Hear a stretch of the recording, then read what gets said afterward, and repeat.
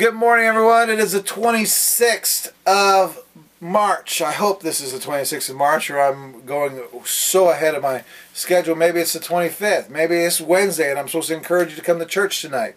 But I want to encourage you that we talked about hatred, but we find in Scripture, in 1 Corinthians 13, the commandment of love.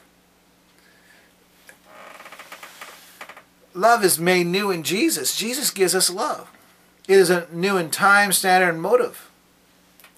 Those who are walking in the light revealed in Christ Jesus will not do what is right in refraining from sin, but also will keep the great commandment of sin that Christ gave of himself fulfilled. Let me conclude with this idea. The greatest life we can have is that of fellowship with God. All believers are to resist sin and to walk close to God. But when we commit sin, it is adequately covered in Jesus Christ. Turn to him in faith, resist evil, and test your fellowship by how and whom you love. Deep stuff. Deep stuff.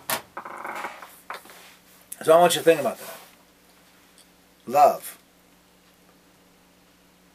Love God, hate sin. So I'm going to pray with you right now, and then I'm going to conclude this week out tomorrow. If it's Thursday, then it's a shorter week of devotions. But I'll conclude tomorrow. Lord, I thank you so much. I pray that you bless every single person. Encourage each person, Lord God. If they're dealing with hatred and they're not loving their brother or sister, Lord God, may you convict our hearts, Lord, in your name. Amen. God bless you. Have a great, great day.